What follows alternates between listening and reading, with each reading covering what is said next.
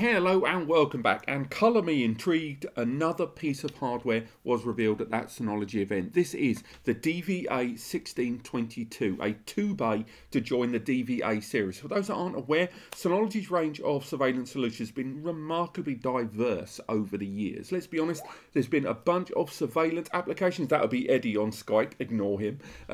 There's been a bunch of surveillance solutions ranging from the VH series, the little compact ones, to the NVR series, which was always quite intriguing but incredibly underpowered. And then you had the DVA kind of beast series that used deep video analysis for AIs to actually real-time analyze recorded footage for people, for things, for movement and more. But it's always been a bit pie in the sky for a lot of SMB and kind of home users that look at the DVA series and go, cool idea. What do you mean $2,000?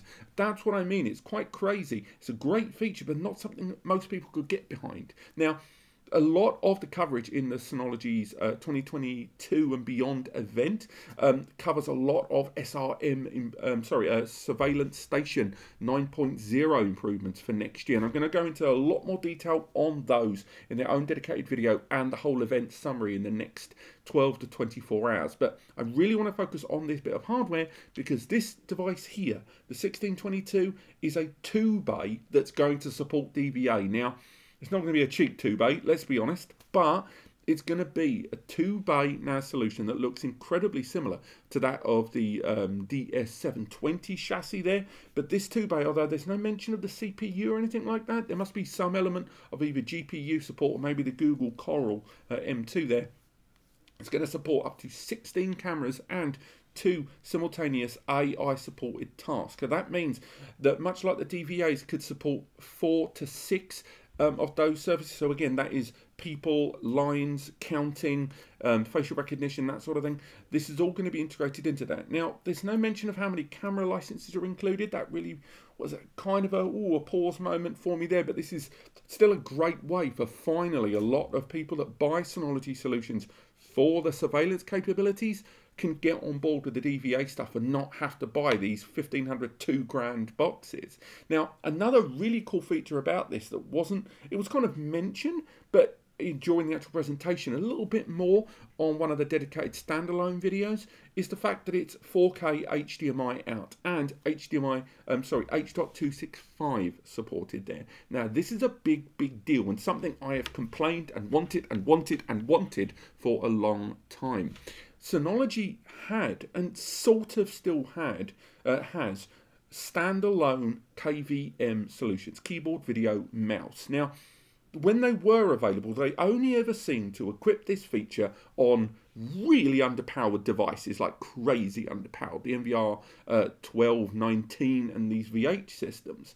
Now, when the DVA, the current and the previous generation of the DVA3219 and the 3221 arrived on the scene, they had a GPU card inside and an HDMI in on that GPU card, which they then covered and disabled. So I remember on both of my reviews of those devices, I got really wound up at the fact that they completely decided against the KVM setup there, something that I know a lot of serious surveillance users who will use network access really want. You want standalone in case there's network problems or there's remote access problems. That's where a lot of that out-of-band management that Synology are talking about really did stand out. So again, this 2-bay having HDMI and therefore, although they don't out and out say it, KVM support, it's a big deal to me because KVM and AI support are an incredibly impressive mix and something that should come hand in hand, and finally we're seeing it